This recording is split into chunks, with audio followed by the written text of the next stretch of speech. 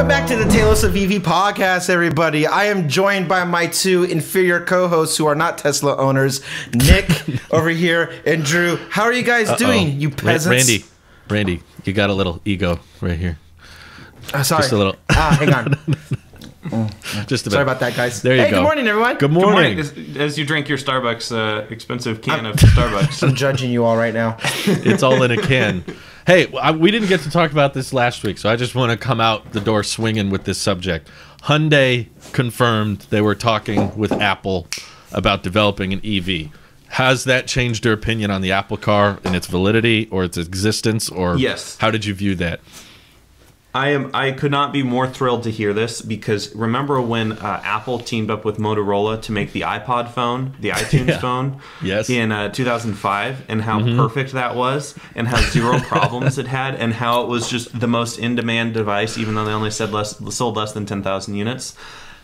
I am seeing those vibes right now. Apple is all about vertical stack integration, control over hardware and software, and then partnering with an ancient old automaker is just... Ugh. Ew. It does feel kind of weird. Put a weird taste in your mouth. One of the I thought that was the double shot energy drink here that was in my mouth. One of the first cars I ever drove for a long period of time was a Hyundai, and let me tell you, me too.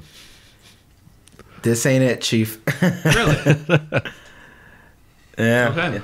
What did you not like about it? Just the fact that it wasn't Hyundai a Tesla? Elantra was the first car, 2007. Yep. I'm not super familiar with that brand. Is it like known to be cheaper, or are they to be fair, or imported, or what's the deal with them? I'm going to try to be as unbiased as possible because my bias is against it. Okay. But to be fair, within the last decade, so I've heard, Hyundai got their act together with their vehicles in the sense that like they have one of the best warranties out there next to I think like Kia or something like that where they have a to answer your question warranty. Nick, they've been known for being pretty affordable. I've seen it referenced in books of like whether you drive a Lamborghini or a Sonata, and I'm always like, hey, shut up, that's me.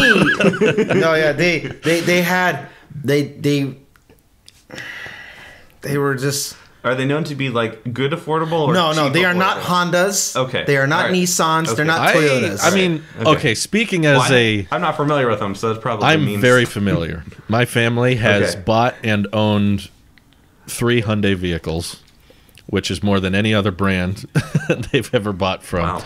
And we have friends with Corollas or Civics, and the main reason we went with the Sonatas was because of for one, we bought them all secondhand, so they were pretty affordable. But for two, they had way more trunk space than most affordable sedans of that class. So they had a pretty massive trunk, which we still have used, and that's one advantage I'd give it over like a Civic or a Corolla. Is it feels pretty spacious, but it's still pretty compact to drive. But I think we might be coming at it from the wrong angle because I think Apple talking to Hyundai is kind of similar to Samsung building displays for the iPhone. You know, it's like a mass production outsource. It's not like Hyundai's going to be designing it.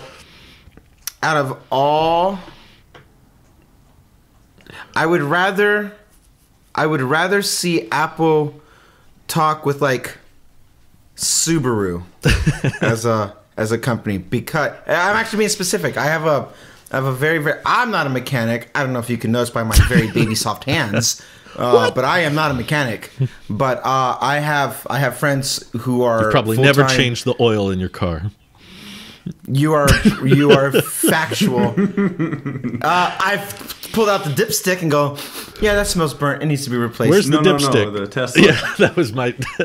We're talking about the Tesla. Oh, the Tesla. You've never changed you've been talking about I've never changed oil. Has a little dipstick. Oh, really? You've never changed oil? I've never changed oil. Oh, wow. No, I've done that. Okay. No, I've thrown my money. I like you fix it with your dirty hands and charge me You just offended half of our audience. That's okay. I cannot believe you, Randy. That's okay. Jokes, people. Welcome to late night at 8:36 in the morning. Jokes, people. These are jokes. This is a joke. So Subaru. I have friends who are mechanics now. One of them works for like Caliber Collision, Pep Boys, the other one's like dedicated Volkswagen. What they all says in unison that of cars that have come through their shop that they worked on is that Subaru has more tech in its vehicle than any other make. That just and not tech as in like NFC. I'm saying like power windows and just all the wiring that when they have to take off the door to get in there, there's so much going on in there. It's less mechanical and more electrical. And so for those reasons, like I hate working on Subarus. They hate working on it because it's so electrical. I would rather see Apple partner with somebody who's more like in that realm than mechanical, because when you get more mechanical, you have to kind of really, it feels less Apple at that point and become more Hyundai, as opposed to where if it's like, oh, you're just going to use Subaru's whatever, but it's Apple's juice that's bleeding through it. It would feel more in line with like a Tesla competitor. I feel like once it becomes more mechanical and less electrical, it is that Motorola or whatever that you were referring to. Like I feel like you start to become more in that realm. Than being able to have your own say. Now, design-wise, like Apple can make them be designed in California, built in China. All you want, that's fine. But I feel like I don't know. I am biased against Hyundai as their person of or their company of choice. Well, they do make EVs. To be fair, they make all electric crossovers. Exactly my point. Also, with my point, they make EVs, and I've seen their EVs. Okay, quite frankly, people, their EVs are not the best. And my real bias is Apple should just Tim, whatever the heck you're doing, just go talk to Elon, please. Just they can't afford. Well, you know Elon what? Now. The cheaper than your Model 3 Hyundai Kona electric EV electric car that's has disgusting. That you know what it has that your Tesla doesn't? Shame. CarPlay. Oh. A $17,000 Nissan, whatever that one is. Yeah. Versa. Yeah, has CarPlay. You're right. And your Tesla doesn't. $15,000 Spark has CarPlay. And my Tesla doesn't. But you know what my Tesla has that no other car has? Everything else that matters. Self-driving. No. You know what? Self-driving. I was going to say, not yet. The highest respect. We got to wait for the that highest beta. respect in the industry, both in economics and in manufacture. And they were all built, made in the United States of America. 'Cause I'm proud to be an American, where at least I know I'm free. I love that song. I'm very patriotic this week, guys. I don't know if you know this. I went down a rabbit hole of Marine Corps memories, and I've been very patriotic this week. I just felt like sharing that. So, Drew. What? What do you think? We know what he thinks. I think it confirms... His bias is bleeding through his ears. It confirms Apple's debating entering the car market, which I think is very interesting, that we are finally getting... You know, this isn't a leak. It's not a rumor. It's not like some analyst report. It's like an actual Hyundai spokesperson that came forward and said, yes, we're in talks with Apple. So that it proves a lot of what maybe people are talking about. But I just think that because all the timelines are so far out, my prediction is that Apple is still going to end up not going through with it and instead just incorporating more of their software on other companies' vehicles, kind of like they already have. But I was curious to pick... Motorola thing again. I would compare. I've seen that comparison brought up a lot. The iTunes phone with that Motorola. I would compare that more to what Apple is doing with CarPlay and CarKey now. I would say that's a bit more similar in line because it's like I forgot about that. That's a thing. That is a thing. It's about time somebody else came up with the concept. Full access. Thanks, Emily. I think it's a little. I think it's a little more clunky than what Tesla already figured out, which is just like the car unlocks when you walk up to it. Now it's like hold the phone up to this, part of the door, and then it's terrible. Send someone the link. It's like no, you just walk up. The way Tesla comes up and just does it now is so seamless. I do believe that's what Apple's trying to do, is make it seamless, and I think we will see the Tesla equivalent of that when they make their own vehicle. But until that happens, I think for security reasons, because it's not just all Apple at that point, they need to have some type of NFC equivalent with open up wallet or what have you, and go up to it like that. If it was all Apple, I can see it completely.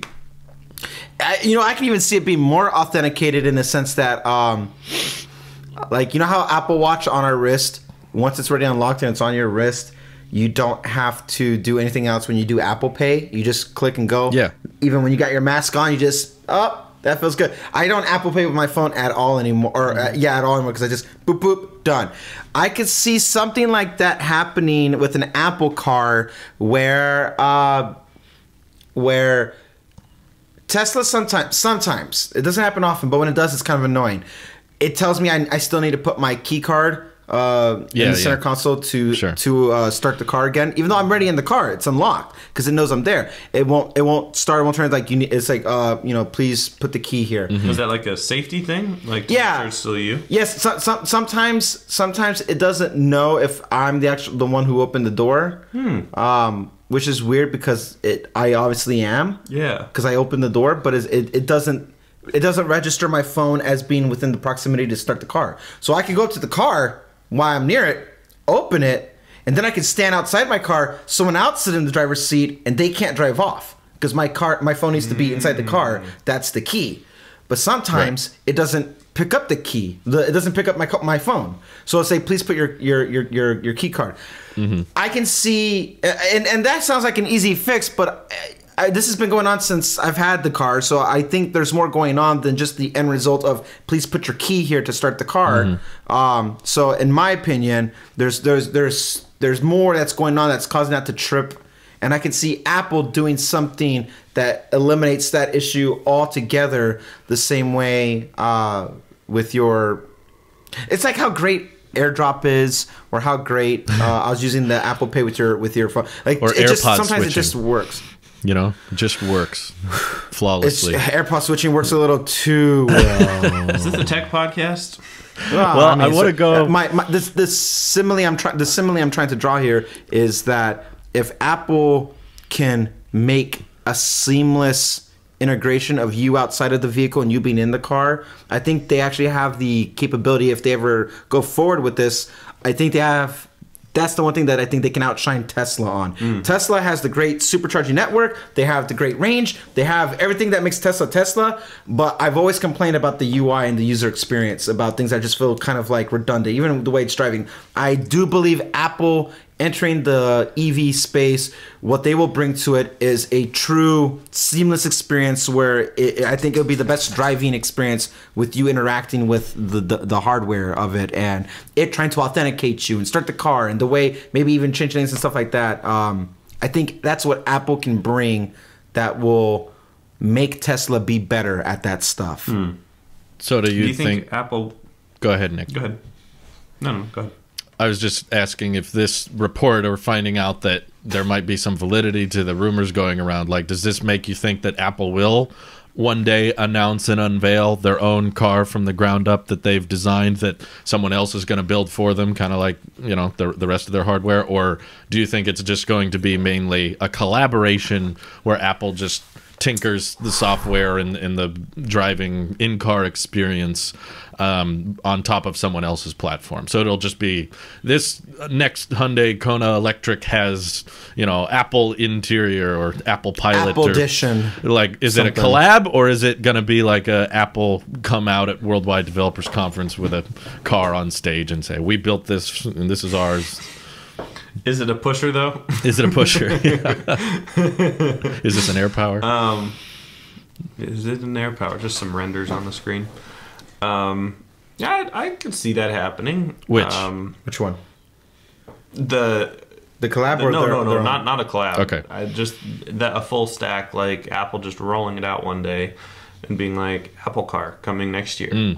And start saving because it's going to be $130,000. Okay. And yeah, I could see that happening, but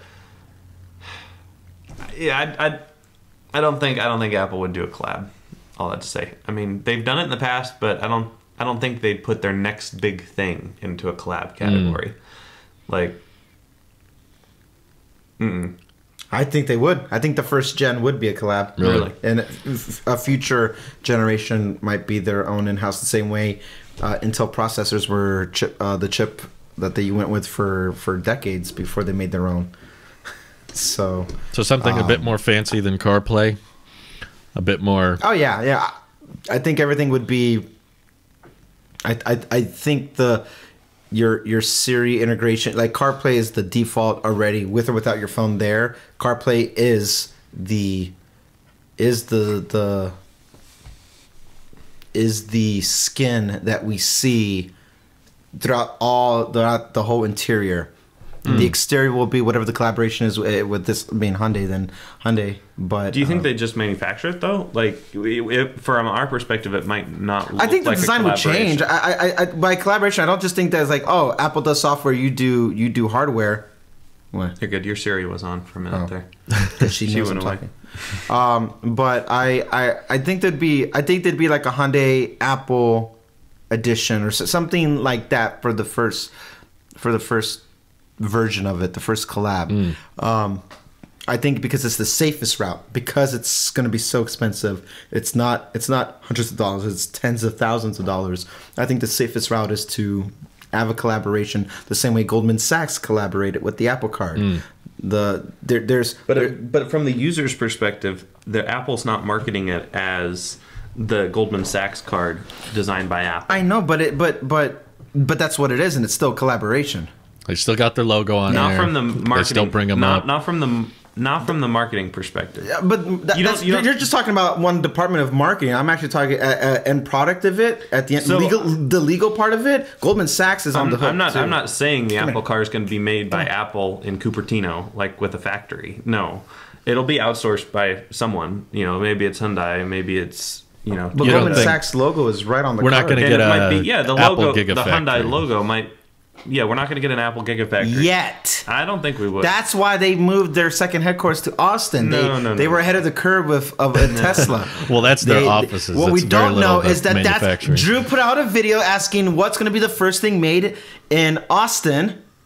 It's going to be the Apple Card. This is the secret collab we've been talking about. The secret collab between Tim and Elon, who still haven't had a meeting. I see. Nah, they're not. Of course they've had a meeting. Guys, come on. Elon took the meeting, or Tim took the meeting with Elon, and they've talked since then. They didn't talk in 2015 or 2016. They've talked since then. Nah, I guarantee it. I doubt it. I guarantee it.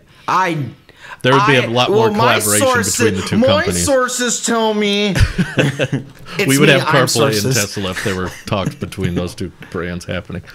Exactly. Who's to say it's not coming? I actually think I wouldn't be surprised in some later model, some later version of the same models that we have now, that there would be more. It starts with bringing Apple Music to it, and then it Apple is sneaky. They plant a seed and they start with music, and then their little dirty ecosystem starts to engulf the whole thing. That next thing you know, you're an Apple sheep inside of a Tesla vehicle.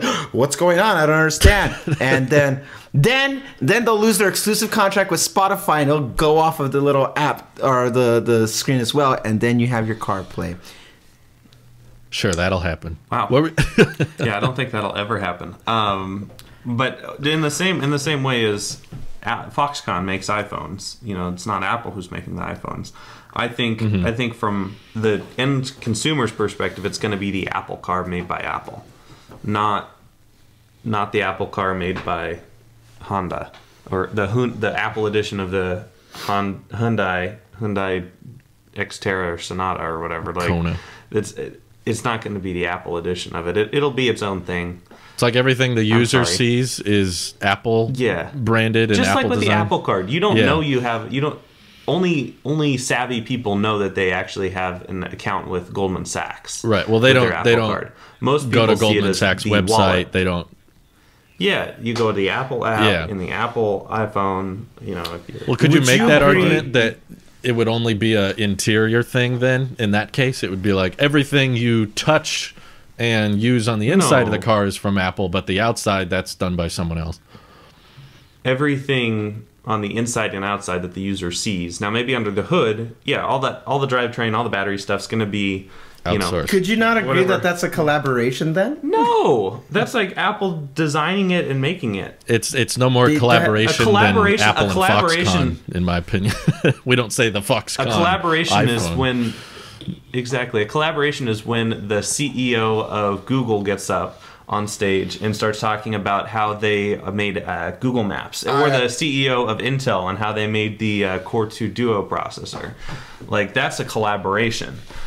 A product is where Apple just says, hey, we made a thing. We worked with some other companies kind of, you know, in the background, but we made a thing. Product. I think Apple making a car, though, is very... It's unless they...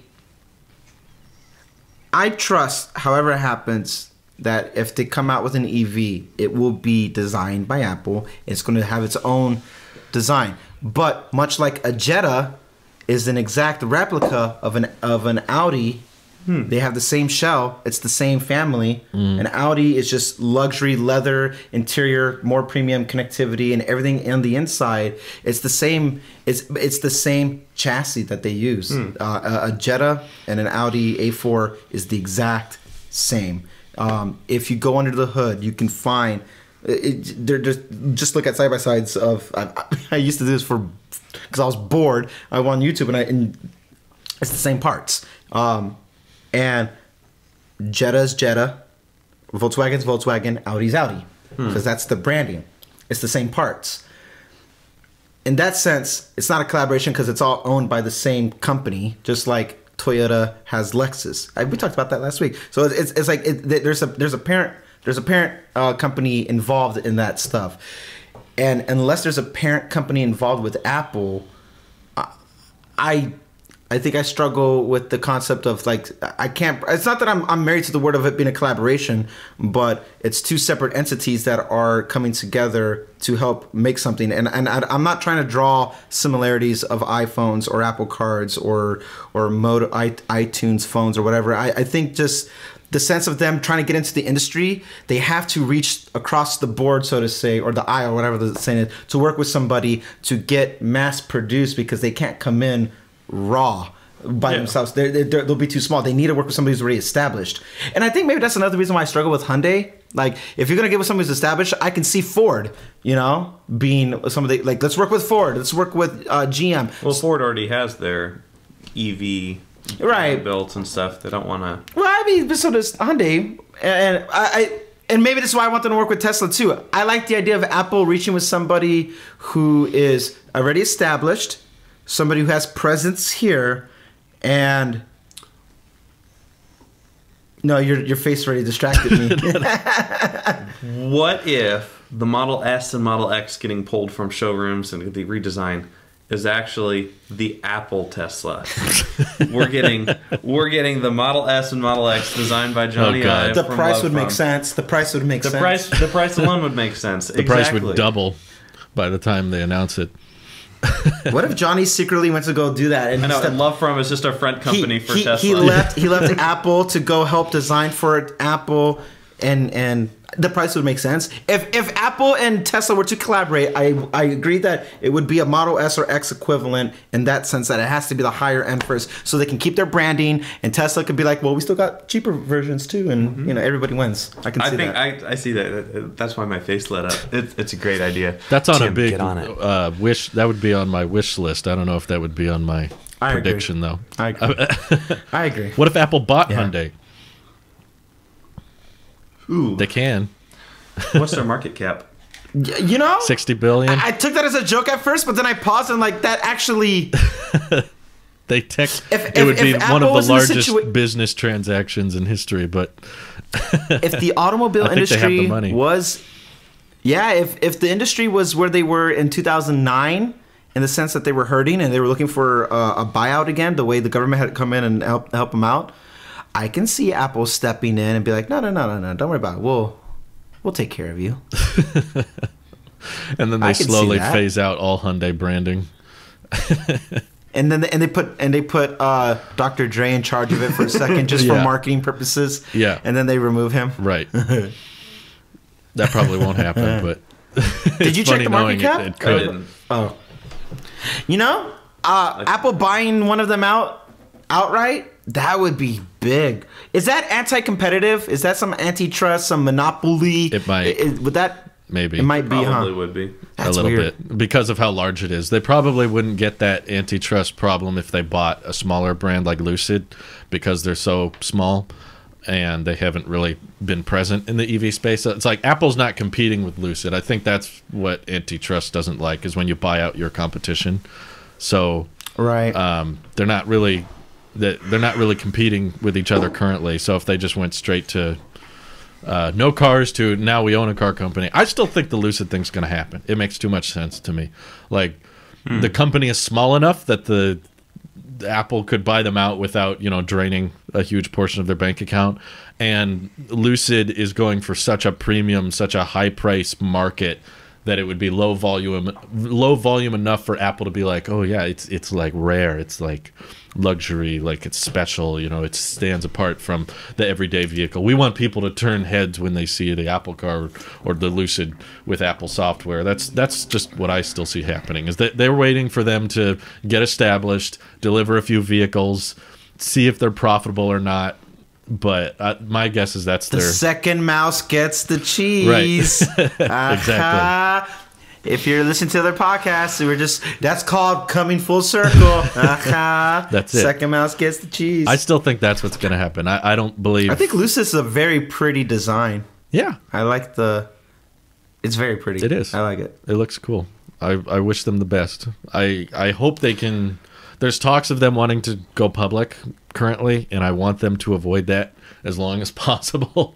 But through some reverse merger, there's rumors they're like, oh, maybe we should go public, capitalize on this EV stock bubble. I'm just like, no, please. It'll be like the .com bubble, where the .ev bubble. Because I don't want Rivian to go under.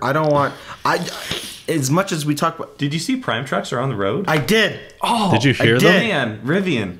I didn't hear them. I saw them. The noise they make is so weird. No. You should look it up. What is it? It sounds like God, but in an annoying way. It's not a pleasant sound. No, if you look up Rivian truck sound on YouTube, you'll probably hear it. But I'm doing it right now. I think there's only one. I don't. Unless you guys... Well, they had a Rivian Prime truck is what I saw someone tweet a picture of, just a Prime delivery truck. It's one of those Rivian I saw Prime it too. Trucks. I'm just not sure what how do you call many it? there are. What's this? What was the search? Rivian what? Truck sound? I don't know. I saw it in an Truck article sound? and I was like, why is it so loud? it makes like a...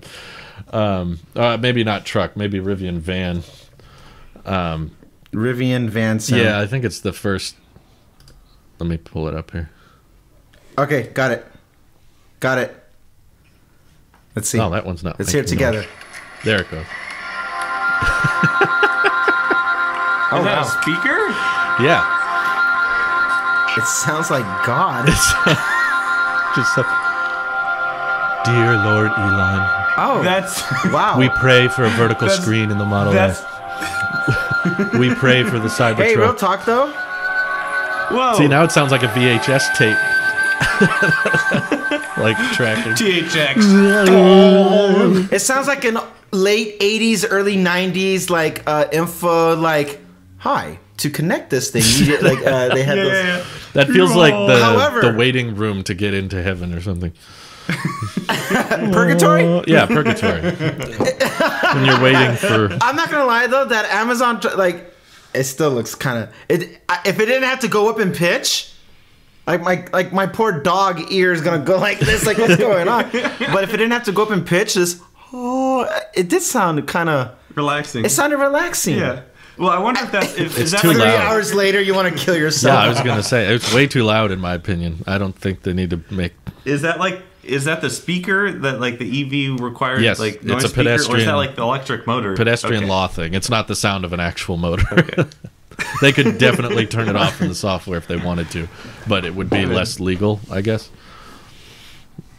We'll just make it different and less like. Yeah, Model 3s have some. I don't think Randy's has it, but I've seen some of the later generation ones that have a little backup sound effect.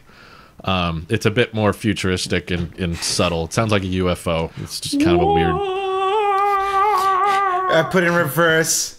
Well, if you got the boombox mode, you can change it to any sound you want. So you could make it Randy music if you wanted to. You could load it on. I heard somebody. You suck, Nick. Every time you honk the horn. Nick. That would be great. Every time you go in reverse, it's just Nick. I saw someone make it the bruh sound effect. They're just driving around and it's like, bruh. And someone made Mine would just move. Gentlemen, get out the way. Mine would just be do it. There you go. I heard somebody use the Covenant drum sequence as their boom. There you go. Nick has no idea what we're talking about. Nope, not a clue. They use I like it. They use the Covenant drum track. What I need is the Millennium Falcon. I would like to see if I could use any sound. I would use the. Yeah, that would be loud, high pitch, and move. I would want. I feel like genuinely that would would use an R2. Well, not for me. I feel like after a while you'd be like, I would honk at somebody just to see people go, whoa. Just jump. Just jump. You know what's fun? How annoying would that be if I was to use my own music and like, I'm just holding down like I'm doing a sound check right now. I need to make sure it sounds good on all the speakers. I'm mixing right now. Don't worry about it. Your Model 3 doesn't have the external speaker, does it? It does. Oh, it does? Then you can do all Model this. 3s do. All Model 3s have them. Some people don't. Yeah, mine. I was seeing like Mike didn't get one on his Model Y. Like it was after a certain time. I don't remember the time was, but if you bought before a certain period, they don't have it. Really? Wait. So does your car make a noise when backing up? It can. And yeah, you should be able to. If there is that speaker, you should be able to change it. That was part of the new holiday update. That was the boombox mode. You can load in your own music files. I'll take a look. I'll be honest. When I get the updates and I read through the patch, I'm just like, it's not the one I wanted. It's not the one I wanted. Where's this the ain't beta? the update I'm looking for. Yeah, we need the beta. Yeah, you should be able to then. Yeah. If it can. I feel like I'm so picky. I'm so picky about things that you know what I would do just to kind of buy into the whole branding of what the car is. I would probably just like put something like Halo themed on there or something. There you go. Something. I would use the Talos of T sound. There you go. Since half of it's from Halo anyway, so every time you honk the horn. That'd be perfect. I like that sound. Like that's out of all the things I've made, hours and hours of cataloged music, the Talos of T is the thing that I like going back to. Like I like that. That was innovation. All of the Talos fans on the road will just be like, "Where's Drew?" Yeah. Well, it won't be if they mine. know that sound. Yeah, if they know that sound and they look and they see not Drew and they don't know who I am, they are not fans. They have to know the podcast. If you were to do this over again, let's say Tesla was ahead of schedule with production and ahead of schedule with pricing in the Model 2, or on the opposite side, you decided to wait to buy a Tesla several years later. If you were not an EV owner, but you wanted to get a Tesla and the Model 2 was a thing, okay, so like 4 doors, 5 seats, same cabin space as a Model 3, but no frunk, and it's a hatchback, so there's less cargo space, but it was like, cheaper. Would you end up going with the Model 2 over the 3, or would you have still gone with the 3? I'll give you... I know what my gut reaction is, but my only question is, what is the battery looking like? You mean like range? Yes. Well, better. I guess the base model would have to be better than 250. Let's say long range is comfortably over 300. So equal range. Equal range then. I honestly... But no dual motor. If I had to do it... No dual... Okay. Ooh. That's my guess with the Model 2. It'll be rear-wheel drive only. That makes sense. That does make sense. To entertain it, if being completely honest, if I had to do it all over again, I would go with the Model 2. Yeah. And I'll tell you why. It's not the reason why you think. Clickbaity. And the reason, the results might shock you. The idea of having a hatchback is very, very enticing to me. One of the reasons why I actually like the Model Y over, and actually, I guess technically the Model S too. Model 3 is the only non-hatchback. I had a hatchback for a long time, and I hated hatchback. And then it wasn't until Brittany had her Yaris, and she had a genuine hatchback, that I actually learned to appreciate and love the hatchback.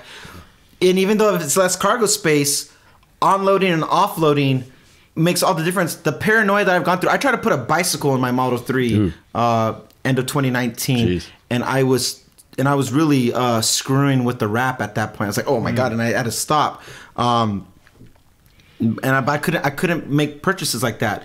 When I bought this desk, I had to use a friend's truck because this would not fit in a regular trunk, but it would have fit in a hatchback. With a hatchback, you could drop the seats down the way Brittany's Yaris seats go down. So hatchbacks are just designed different where you can make room. And most of the time, I'm the only one driving. Right. I don't need the back seats like that. So having a hatchback alone at that price is very enticing to me. If we're talking same range with battery, if we're talking it's still a 5-seater when I need it to be, and obviously I would assume I get my same premium connectivity with the sound system that I like using in the Model 3. If all that stuff is not compromised and it's the same product, so assuming I don't get power trunk, assuming I don't get USB-C even, assuming it's exactly what I have now, a USB-A, because it's cheaper and it's not a power trunk. I don't think they would make that. USB-A would be cheap. Well, I'd be cheaper. I meant older model. But assuming what I have right now, convert it to a Model 2 just to get the hatchback, I would do that. My hesitation, though, to be a little devil's advocate, is I've learned to really, really appreciate all-wheel drive. And dual motor is something I don't think I can go back on now, if I'm being honest. That is a deal breaker in the sense that I don't want a vehicle that's just rear-wheel drive ever again. Just for acceleration? I can feel the acceleration and the fact that I go up to the mountains from time to time, and moving through different terrain, like snow, for example, you don't need chains on your tires or something like that if you have all-wheel drive. I have been in a situation, I know it's debatable, but your snow and my snow are different snow. That's true. Okay. That's why I gave you passable. Yeah. Okay, for a our snows are different snows. I think my snow... Up in Alaska, it's different, okay? Up in Alaska, I wouldn't take the Model 3 out anywhere during the winter. But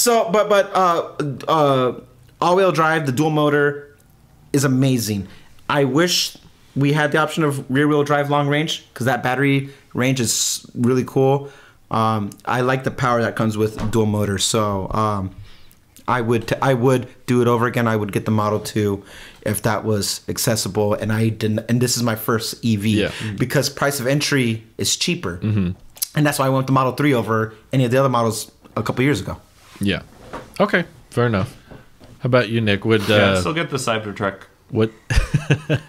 I'd still get the Cybertruck. The choice is still Cybertruck. What if there's a $25K 4-door Cybertruck 2? Yes, I'd do that. Yes. Would you like cash or cash with that? Would you have any interest in the smaller version of the Cybertruck, or do you want the full size? Would it depend on the price? No. No. No.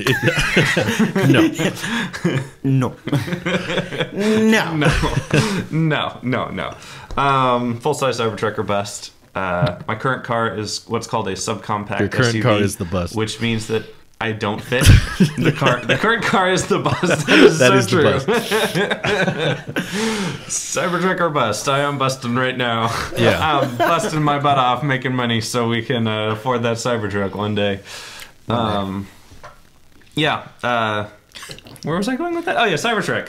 Yeah, there's no way I'd get a smaller Cybertruck. Okay. I would not want the international. Even if it's just 3% smaller or something? Fit in it. Like, whatever Elon said initially. If it's just... I am 15% bigger than the tallest people in the world. So, combine that with the 23% of the other people. What if the smaller Cybertruck? I'm curious. I forgot how tall it is. I'm about to look it up, but do you remember, Nick? The top peak of the Cybertruck's just over 6 feet. What if the smaller Cybertruck was like 10,000 cheaper? Yeah, because then it's the discussion of, do you want a Cybertruck that's small, or do you want nothing? Okay, but then it still comes down to my $3,000 off of FSD that I have locked in.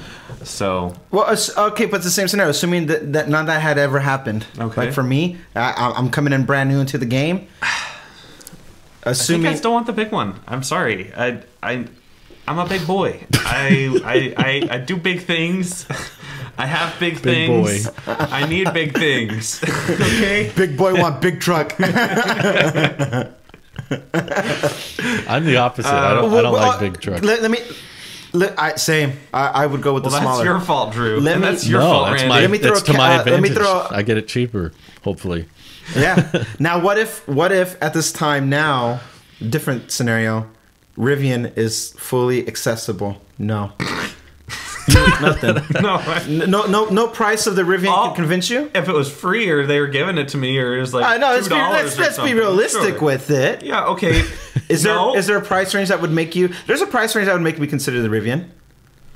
It's. I mean, if it was $5,000, then yeah. 20 and 30,000, I would consider a Rivian. If they could, get, even if it was like 250-mile range, I don't care much about range. If I could get an R1T, which I think is like 4 times cheaper than it actually is, but if they somehow range on a normal truck isn't that good, so I don't have expectations for an EV truck. Good enough for. I don't plan on towing things across the country. It would be mostly for weekend projects, that kind of thing. But if I just was looking to get an EV with a bed that was a pickup, and if it was between 20K and 30, maybe 35, I could swing it. Then the Cybertruck and all its great benefits and supercharging and steel, then that becomes a premium. Right now it's the opposite. It's like it's a benefit and it's better.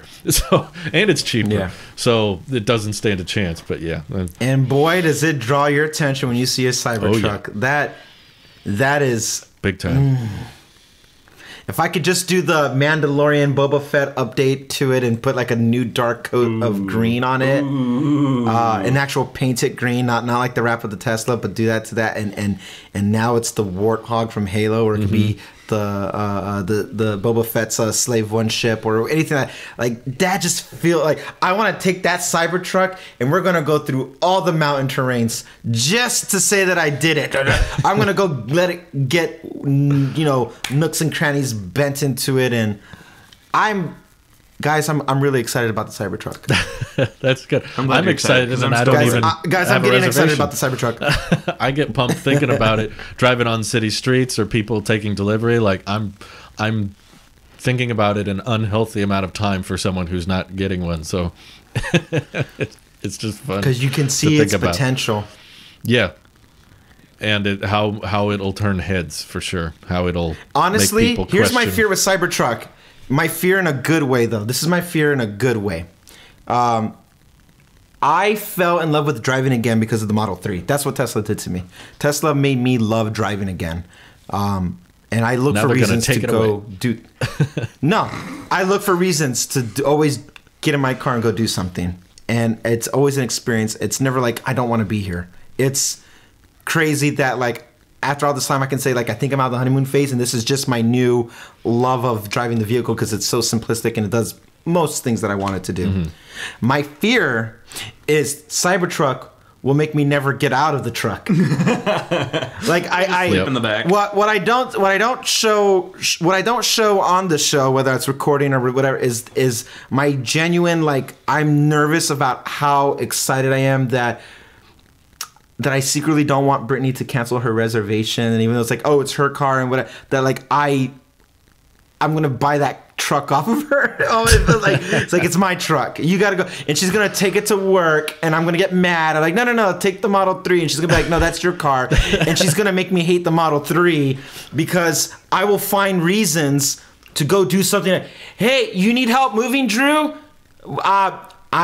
I'm so far. Like, no, all right, just I'll be there. I'll be there in 10 hours. I'll come up with a reason to move if we get to move with the Cybertruck. What's that? You need help picking up? You're building a shed. I'll be right there. Oh, right there is tentative. Like, what do you mean you'll be right there? Give me 12 hours. I'll be right there.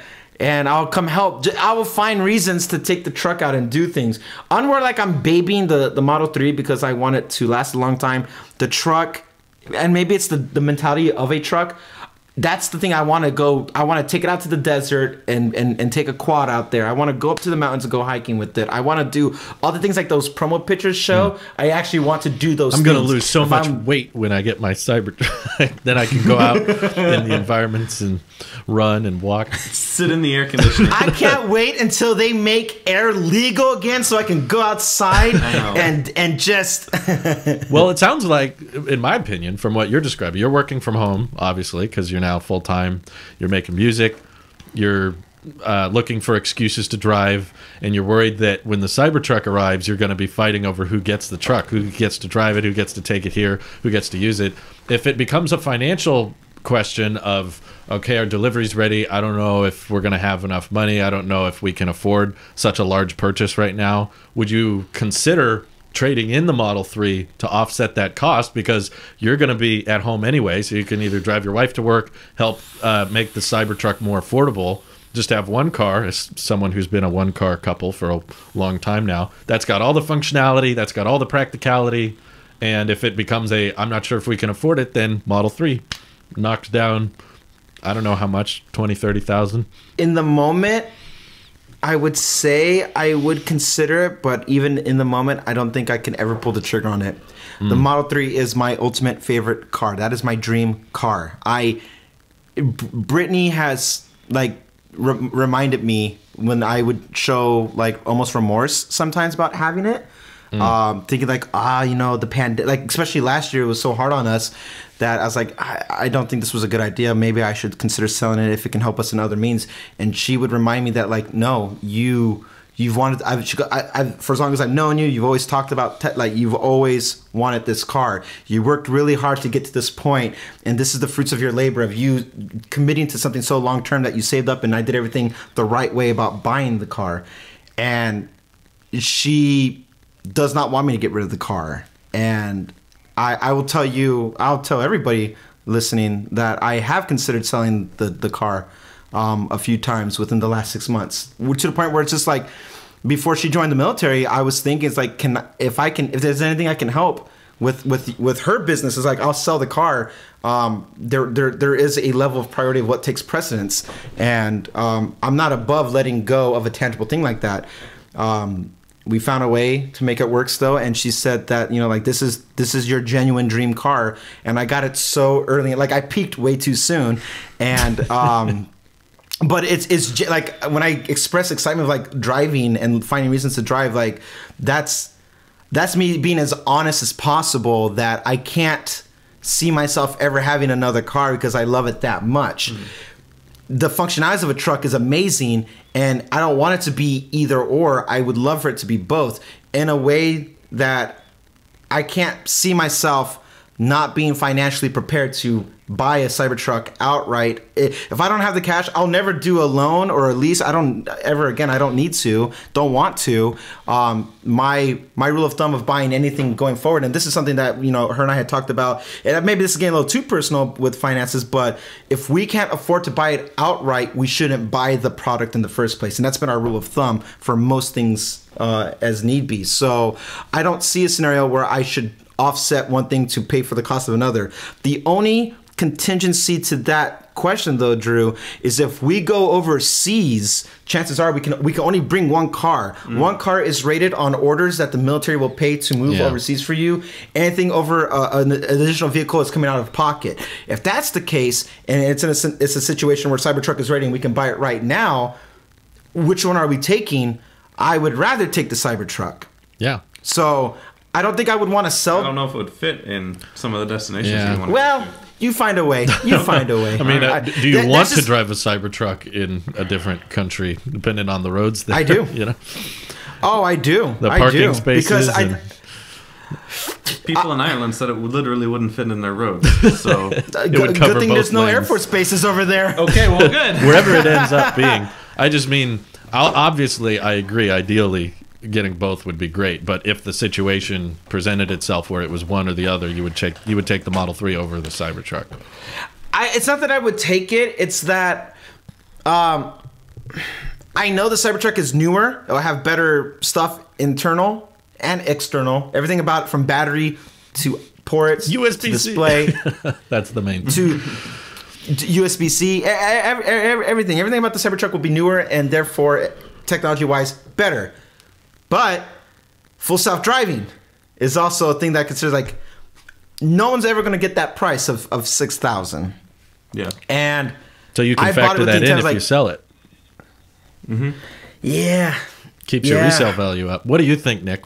What should he do? Yeah. It's such a hard... What should Randy do? Oh, in my professional opinion, Randy should sell the Model 3 and get a Cybertruck tomorrow. So that's I thought Nick was going to say, why have neither of us entertained the idea of 2 Cybertrucks? Why have we not considered one for Randy, one for Brittany? One for Brittany. There you go. I like this idea. And one for the dog. I mean, we need for 3 Kiko while we're at it. Have we not considered this? I bet if I think I they need probably to consider won't. this more. But if they ended up making a $39,000 Cybertruck, I bet your Model 3 could cover most of that. Mm-hmm. Do you think so? Really? If you've got full self-driving, which has gone up almost 100% since you bought it, almost, and it's going to continue to go up by the time the cheap Cybertruck comes out. So the fact that you've bought it, and so far it seems like Tesla is keeping that with the car. So if you decided to sell it, the next owner would get full self-driving. So you could incorporate that value that's increased, and you've wrapped it, so it's probably, at least underneath that wrap, really clean and well taken care of.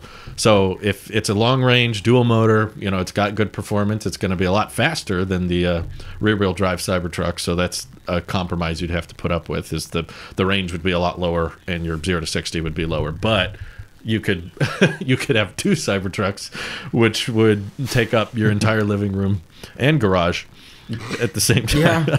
There's definitely no room for it. There's not room for 1, let alone 2 now. But no, that's just a no. It's okay. You can just let me borrow it permanently. Yeah. Let Nick. Do you know how many people have volunteered? Hey, Randy, if you go overseas, I'll watch your Model 3. Yeah, so many people have stepped up. I'll add my name to that list. Yeah. I think every listener. No, but if I'm just talking IRL people that I know, I no exaggeration, I have at least 10 people who've said, "Hey, I believe you." That 11. I believe you. Makes sense. I'm like, but no one will protect it as well as I will, because it'll be sitting there at 50% for weeks, not being driven. So it's going to be at the perfect battery standby mode. And it won't be on big freeways. It won't be going on 30-mile commutes every day. It's just going to be in a box, restricted and protected from the weather. And there won't be rain or anything getting on it. It'll just be sitting there, getting software updates, and that's it. And drive 5 miles once a year. If you let the Model 3 come with me, okay, then go ahead. I live up in Alaska where it's really cold, and cold is good for lithium-ion batteries and long-term storage. No, it isn't. No, it's bad. I get warned. It got so cold here. Surprisingly, San Diego got so cold. I got a warning I've never seen before on my phone and on my display of the car that it put the snowflake indicator on the battery, indicating that the battery was actually hurting. That if I start it now, because it was at like 17%, it's like you're really closer to this. They allotted that if I was to charge it at full capacity would only get me like at 83% or something like that. It already indicated, and it had the battery, and then half of the battery was blue with the little snowflake, and it's like, oh, it's hurting. I'm like, oh man. So okay, well, I will move to the warmest place in the world. It won't happen here. I will move to the warmest place in the world just Death to look Valley. after your Model 3. Yeah. Death Valley? Death Valley, yep. I will move Cerro Gordo. Oh man, yeah, Death Valley. That might be a little too dry. Yeah, I don't want anything to melt in the car. Well, I'll put it in air conditioning. What do you think, Nick? Is it a bad idea to sell the 3 for a truck, or? I mean, I don't think so. I think you should keep both. Well, obviously, that's our plan A. We're talking. Yeah, I know, but no. Seriously. I mean, plan B, I guess, not get the Cybertruck till you're ready. Okay. Just wait. But I think, you and Brittany want to, start a family at some point, and that will require, more seating capacity and more different vehicles. And being a one car couple probably wouldn't be quite as easy with, some kids or, whatever life going on. So I think it would make sense to keep the Model 3 because you've kind of already taken a lot of the depreciation of that. Obviously it's a Tesla, so there isn't a ton right now. But it's your car and it's your dream car. I think you should keep that. And it's your first Tesla. It's gonna have sentimental value as well. Sure. Now when the Cybertruck is out and you guys are ready to buy it, and if you aren't ready to buy it when your reservation comes up, well then you're more than welcome to one of my reservations. I don't think we can transfer like that. No, you can't. Well, you would have to. There's a complicated way you could do it. Oh, there is? There's the transfer Nick the money for the truck. Nick buys it and then sells it to you for $1 or something. You could technically. Yeah, and then I get stuck with all the taxes. Thanks. No, I mean you can. Randy will pay for everything. You get the tax write-off. Randy could reimburse you for the taxes and all that, but you get no. You can't transfer just the reservation, but you could buy the vehicle and transfer the vehicle to someone. That's what you could do. Well, hey. That is a possibility, and we'll add that to the bag of possibilities. But I think you and Brittany, Randy, would be served well with 2 vehicles. And the Model 3 and the Cybertruck are 2 very different vehicles, which fill different roles, which is perfect. They both got a screen. Same thing. They both drive themselves. Yeah. But the Cybertruck is there to help move things and get things moved. Lots of things. It's like it's a work vehicle, right? But if you're going to go on a road trip, you gotta get the nice little compact efficient vehicle, which is the Model 3, which you already have. So I think both the Cybertruck and the Model 3 coexist very well in a Tesla ecosystem. I think a Model S and a Model 3 do not go well together. Model Y, Model 3, a little too close to go well together in an ecosystem. But the Cybertruck and the Model 3 are different enough where it justifies having both at the same time for a multi-person household. Well, I'd still agree. That's a well thought out answer. I like it. I'm team both if possible. I'm talking if that's not possible, what do you choose? But yes, well, then you wait on top until of it is that, possible. Yes. Just if you can wait long enough. So my takeaway that Nick in that scenario, Drew, my takeaway, Nick is saying, don't get the Cybertruck. Stick with what I already have until you can get the Cybertruck. Until I can get it. So that would be not to trade it in. Well, all right, okay. Drew, what do you think? I think I'll play devil's advocate. I say yes, you should. If you're in a situation where you have to make the call between do we keep the Model 3 or do we use the money to put towards the Cybertruck? Ideally, yes. If you can afford both, amazing. Great, do that. But if you can't, I would say pick the Cybertruck because it's the Swiss Army knife of Teslas. You just want B-roll of the Cybertruck, don't you? I do, yeah. I would love that. But that doesn't just benefit me, that benefits Randy. If he does a video series about, hey, here's my Cybertruck, here's my experience with it, I think that would financially for your work and your channel perform much better than Model 3 5 years later. I don't think that will views-wise do as well or be as interesting because it's so saturated, whereas like you didn't buy Model 3 in the first wave. You weren't in like the 2017 one of the first people to get a Model 3, but I mean you're not in Texas, but who knows, maybe you could be at a later date. You could be in the first wave of Cybertruck owners. We put it on our wish list. Yeah, so it could happen, and I think that the display is going to be bigger, and my prediction is that similar to like going from an older iPad or an older iPhone to a newer iPhone in the size of the interior display on the Cybertruck and probably all the more futuristic tech they put in it. I think that once you get it, the Model 3 will become a lot less desirable, even if there is a nostalgia factor and you've owned it for a long time. we can still have that towards tech we don't like very much or use very much on the regular. You know, I could get nostalgic about an old phone or an old iPad. I'm like, man, I used to do this on this. Or, you know, I pick up my wife's old iPad Pro that I got way back in 2017 sometimes, and I'm like, oh yeah, I remember this thing, but I don't use it every day. And I think you could run into the same scenario with Cybertruck versus Model 3. You're just both going to be fighting over it, and then it's like, well, whoever loses Rochambeau has to take the Model 3 because everyone wants to take the Cybertruck because it's so cool and it's so much better and more futuristic, and it's going to be more of like a top to bottom future world apocalyptic experience to get in the truck, whereas the Model 3 is just like, all right, we're getting groceries. Does your opinion change, or does the stance change because if you, just to remind, we have a reservation for the tri-motor, so does that still stand, or do you think you get the cheaper Cybertruck? My whole argument's built on the tri-motor, which I think might have some advantages with, you know, how your Model 3 battery is going to be aging by the time Cybertruck is ready.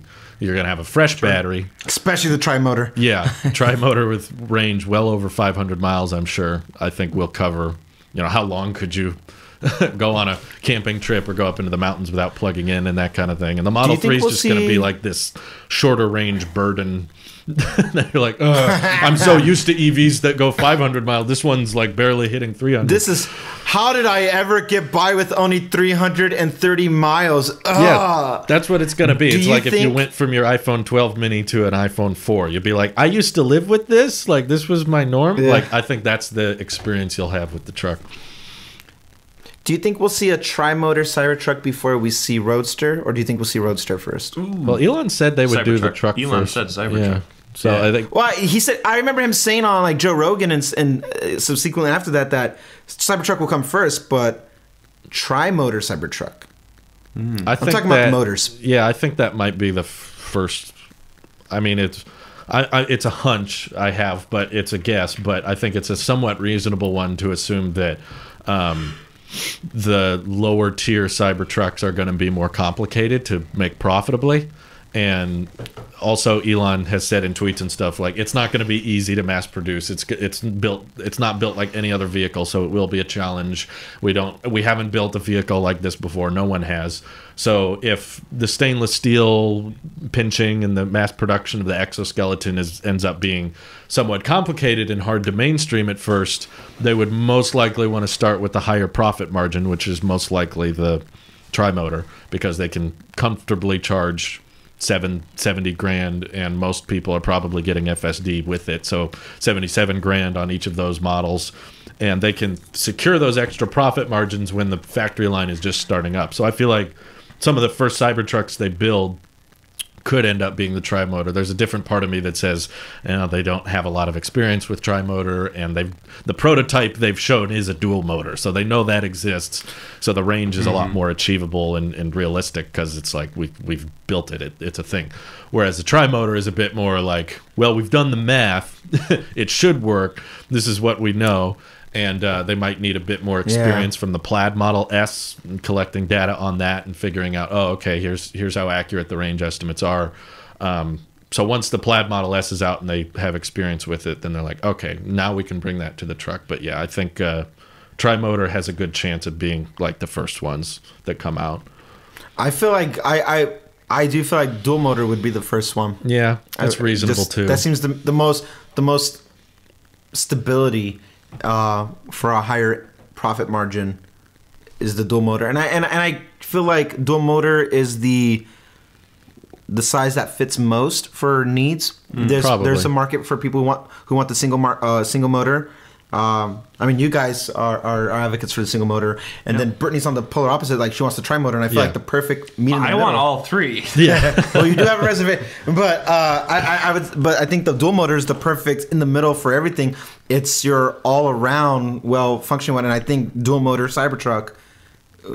I believe that if that would be the first one that we see over single motor or tri-motor. Probably. There's a good chance of that. I think single motor would definitely be last, or never. They might just not do it entirely. Kind of like, well, it's hard to say these days, you know, because Elon was like, no, we're not doing standard range wide, and then they're like, never mind, here it is. So now that if Elon follows traditional, you know, starting price, you know, Model Y was $3,000 more than they said it was going to be. Model 3 was $2,000 more than they said it was going to be, and that means single motor Cybertruck would be 43. Mm-hmm. Yeah, that's pretty good. That's not bad. It's still worth it to me, but yeah, I'm pretty torn on the middle between which do they build first. I think it'll depend on how ironed out the Plaid powertrain is by the time they're ready to mass produce the Cybertruck. It'll be like, okay, are we confident we can mass produce the Plaid powertrain? And if not, then they'll start with the dual motors. But if they are, then I think they would most likely want to start with the highest profit margin truck possible. So, and there's a lot of orders for them, I believe. I think that the reservations for dual and tri were pretty even. They were pretty neck and neck, whereas single motor was like 20% or less than 20%. So, yeah, it's exciting. Yeah, I can't wait to see it. I'm looking at the website of it right now, just at the interior and everything, and the bed. And I hope those seats are modular. You can't do it anymore? I can't look at the Cybertruck website anymore. No, I just get tired of changing my pants. Oh my god! Every time. I will be excited when we get to see a final version. Yeah, we never got that update with like weight and like final range. Yeah, I appreciate the prototype for what it is. It's really cool. It's great. I want to see how the Tonto cover works. I want to see the solar thing. I want to see all of it. I want to see the final. Like, this is what day one is going to look like. Real day one. I want to see that one. I hope that's this year. Me too. I think that could be maybe if deliveries aren't this year, maybe they could give us at least an updated look of, you know, the tweaks we've made, and the mirrors have obviously got to get ready soon unless the law changes. I don't think it's going to, but yeah, just he said we would get in a month or so like a Cybertruck production update, and it never happened. So thanks, Elon. As always, getting our hopes up. Oh well. Thanks, Elon. Elon's leak track or Apple Track score is very low. Not good. I think. No. I sometimes forget about the fact that it's all armored glass. Maybe that stuff is a lot harder to mass produce than we think. They haven't really made that at scale before, have they? Oh my god. Oh god. I wouldn't be opposed to them leaving that off. Really? Yeah. Yeah. I mean, you didn't sell us on it very good at the event. Don't you want that armored glass? Yeah. No. Oh my god. You can use the glass you've used on every other Tesla that no one seems to have a problem with. Well, like, Model Y, Model 3 glass, that's fine. I've never once looked at my car's window and said, I wish you were bulletproof. I never once looked at it and thought, I should throw a steel ball right at it. Yeah. Didn't go through. Didn't go through. I didn't go through. Either way, I'm going to be upset if my window is shattered. Oh my effing god. I can't get over his reaction. That reaction was so genuine that he went, he was so shocked. This is live. And then he just stood there, sweat all over his face. And then he's like, let's skip through the next slides here. We made an He like was pressing the clicker at like full speed. He was like, okay, moving on. The whole time I just turned the truck around. I know. Just something. Oh, I know. They just would have backed it. And little did we know, we wish that could have happened again, because that was the cheapest it was ever going to be for buying Tesla stock. For a while, yeah. For a long time. Yeah. If you would have, I saw some metric recently about people who reserved the Roadster. If you would have, if you would have put the money you put down on a Roadster into Tesla stock at the time the Roadster was announced, you would have $3 million now, I think, in stock. Oh my god! Someone did the math on it. It was like, if you the price has nearly, I think it's more than 10x since the Roadster unveil. another fun fact. One of you brought it up. I think it was one of you. True. It was okay. If you got the gifted free Roadster and you have to pay the taxes on it, I literally cannot afford a free Roadster. And I mean that very literally. I cannot It's afford about a third free Roadster. because it has to be labeled as income tax, not sales tax, if you win it in a giveaway type thing, which is why a lot of people are like, what? This YouTuber won 2 free Roadsters? They should give one away. They should do a giveaway. They're not going to do that because most people are selling their second They're going to Roadster sell the second Roadster to cover the price of all the tax. Because if you win 2, that's going to be like $160,000 in income tax. So you have to sell one Roadster for more than that. Probably you might have to pay tax on the sale of that too. So you're going to sell one of your Roadsters. You do. You do. Just to offset the cost. Basically, you can only get a free Roadster if you get 2. If you don't get 2 free Roadsters, it's actually like $80,000. Which, or you could sell rides in your Roadster. That was the other idea that I had. Put it on Turo. To counter. Yeah, no. Just like I wouldn't trust people on Turo. I'd be like, okay, for $30, I'll give you 0 to 60 in 1.9 seconds. Oh man! Then just have like a little every weekend event. Here's your $80,000 free gift. I can't afford it. I can't afford Why can't you afford it, Randy? It's free. No. I think the income tax part would be in the next. It would be the next calendar year of when you take delivery, right? So you could take delivery, film a bunch of videos, and you can drive it around, and then sell it and use that money to cover the cost of the income tax. Do you know how much anxiety I would have for that year? Like, this YouTube channel has to blow up. This video has to get 1 million views. All these has-tos need to happen. And then I still need to sell the thing. Well, even if they don't blow up, you could still sell it to cover the price and probably make some money. Because you could pay the $80,000 in income tax and then have and buy a Model 3. Have $120,000 left over. Put that towards a Plaid Model S. There you go. Or just get a Cybertruck. The anxiety that comes out of that's like, here's the taxes you have to pay on your free gift would just give me like explosive diarrhea. It's a lot worse than people realize. I read an article about the Oprah. Everyone knows that you get a car, you get a car. Yeah, that was like a nightmare for everybody because they all had to pay 1/3 income tax on the value of all those cars. So most people ended up trying to sell them. You get a tax bill. You get a tax bill. You all get a tax bill. You get an audit. And you get an audit. Yeah. You get an audit. The free car thing is not as fun as people think it is. Unfortunately. The thought that you could have taken the money that you would put in Tesla stocks for the deposit of the Roadster just kind of like... Was it the deposit or the full price? If the Founder series is $250,000. Mm-hmm. God. But if you did just the non-Founder series, that was $50,000 to put a deposit down. That would be close to $600,000 now if you had invested that in Tesla stock, which could in return buy multiple Roadsters. So and pay the taxes. And pay the taxes. And pay its taxes. So the lesson is you're better off investing in the stock than the reservation. You're better off investing in Tesla than buying a Tesla. Pretty much. You can use the money. So how's that Model 3 looking for you, Randy? Yeah, you must be close. I got it. Hindsight, I must be close. I mean, hindsight, I got it on quite the sell. Good. Hindsight. I mean, the car's paid off, so I don't know. But I mean, if I forgot how much.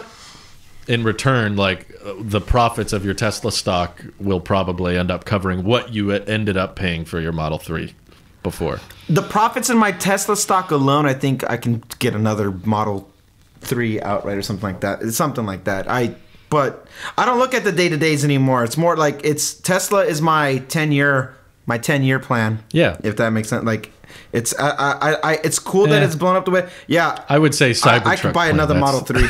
That's better. Yep. If you're in a situation where you want to buy a Cybertruck and money's that question, I think it's acceptable to transfer shares of Tesla stock into a Cybertruck.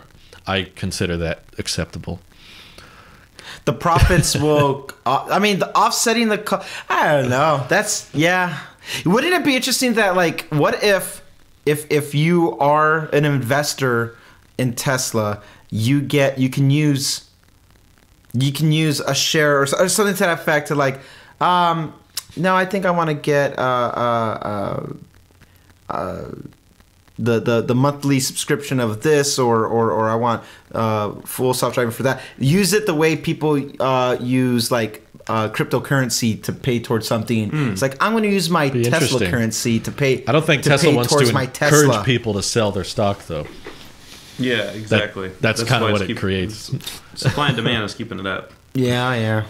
They should do another capital gains, huh? Yeah. Yeah, we talked about that last week. Who knows? They might by the time this goes live, but yeah, I think it would be justified. I'm just like, get all these factories up. Like, we don't need to just do 2 at a time. Let's do 4 or 5 at a time. Let's get all these construction crews going. Elon can only sleep in so many. That's like the what's the term? When they break the bottle on the ship. The limiting factor. When the ship goes to what's the term? Christening of a ship. Elon has to christen each factory by sleeping on the floor at each location. He has to go there and sleep in each conference room. There's like a very tiny I'm gonna sleep couch on the floor. Yeah, it's like, no, I'm gonna sleep on the floor. There's more room. I'm just imagining those giant rooms like in Giga Berlin, where it's just like giant hallways of all these robots and things, and he's just like on the concrete with a blanket, and he's like with a bottle of Tesla Tequila. The new factory. He's got the Tesla Tequila next to him. Oh man! And he's wearing his short shorts. And that's he totally wears. And when it gets cold, he takes the flamethrower. Yeah, and just to heat everything up. Let's hear Elon Musk. My grandpa was asking me. That's my grandpa was asking me where Elon lives, and I was like, no one really knows. Well, he sold all his property. He owned like an entire neighborhood in like Hollywood or Beverly Hills or something, but he sold all that. We're pretty sure he just lives on his airplane now. My grandpa's like, wait, what? And I was like, yeah, he lives, but where does he sleep? I don't know. Does he sleep? I'm not sure if he sleeps, but he doesn't sleep. He recharges. Right, he recharges. I think he said on Joe Rogan. He doesn't sleep. He waits. Yeah, he waits. I think he said on Joe Rogan that he's renting now. So, okay. We have no clue where. Sometimes he'll stay in one of the Boca Chica village houses. When he's down in Boca Chica, he'll stay in one of the houses that the SpaceX bought. When he's at Giga Berlin, he'll sleep in a conference room. And he has to have a bed in his Gulfstream. So. But my question is, where is your mailing address? Yeah, that's the real question. To email. Does Elon need mail? I mean, for the U.S. government, you need to have a mailing address. That's not a P.O. I'm box. guessing it's Make it one Tesla away. What if it's something really tiny? It's like a 2-1 in Austin somewhere that's like $900 a month. And he just has that for his mail for legality reasons. It just shows up there. Funny.